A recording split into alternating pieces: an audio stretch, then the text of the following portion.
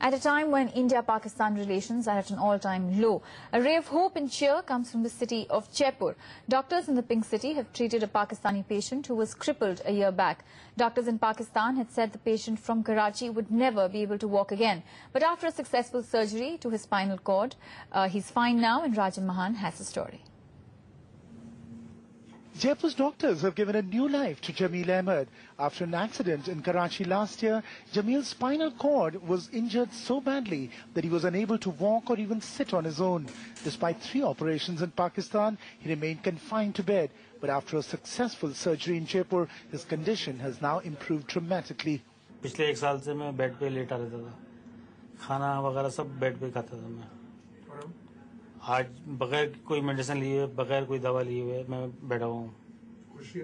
मुझे बहुत खुशी इस बात की।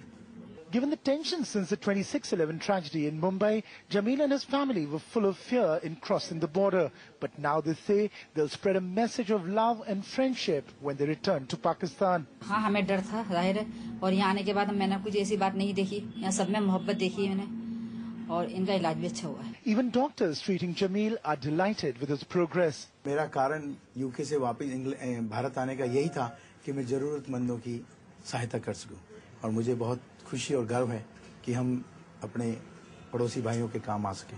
At the governmental level, India and Pakistan may be locked in a diplomatic war, but hopefully these humanitarian gestures will help to bridge the rift between the two neighbors.